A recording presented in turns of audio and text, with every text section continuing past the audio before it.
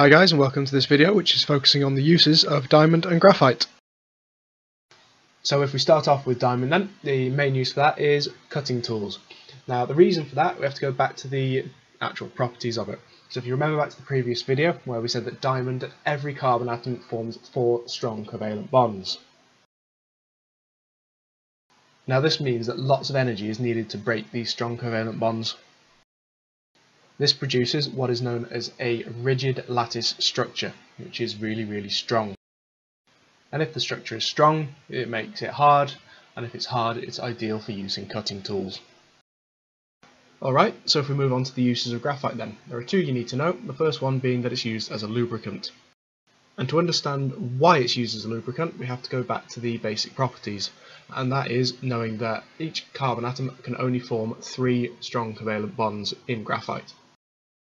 Now as a result of this, the actual structure starts to form hexagonal sheets, and these sheets start to build up and form layers which are held together weakly and can slide past each other, which gives them the properties of being soft and slippery. These properties are ideal for use in lubricants in cars. And one of the other main things is they, like other giant covalent compounds, have high melting points because of these strong covalent bonds, which means that they won't melt and they won't break down when used in car engines. The second major use of graphite then is in electrodes. Now we've already talked about the fact that we have 3 strong covalent bonds, and as a result of that we have 1 spare electron. That electron is free to move, therefore it can conduct electricity, which makes it ideal for use in electrodes. This introduces a new key word to you, which is delocalized, and delocalized electrons is effectively saying they are free to move.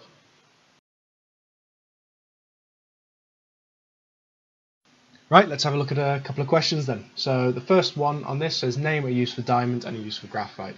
So it's asking you for a use for each, so if you were to put 2 uses of graphite and none for diamond, you would still only get the 1 mark. Question 2, for one of the uses named in question 1, explain why it is used in that way. So choose one of the uses you've listed and then actually go into detail about how it's used in that way. And it says you should link the properties of the structure to your answer. Pause the video now, have a go, and we'll see how you've done them in.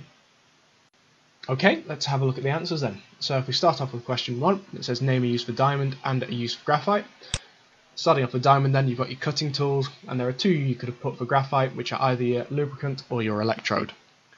Moving on to question 2 then, if we start off with cutting tools, this is worth 3 marks, so there are 3 things you could have put. First one, and the key thing, is that in diamonds you have 4 strong covalent bonds for every carbon atom.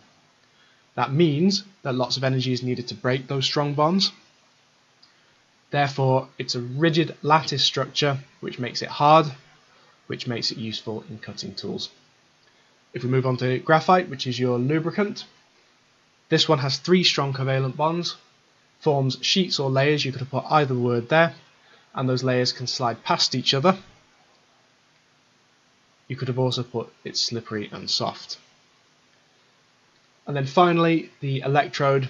Again, you get the first point for saying 3 strong covalent bonds, which means it has spare electrons which are free to move or delocalized. Try and get that keyword in. And then finally, it can carry a charge, which means it will conduct electricity, making it useful in electrodes. That about sums up this video.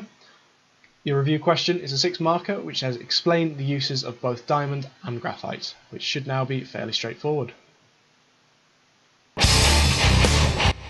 Hi guys, hopefully you've enjoyed the video. If you have, click the subscribe button down below and visit the website mrbarnestc.com for more.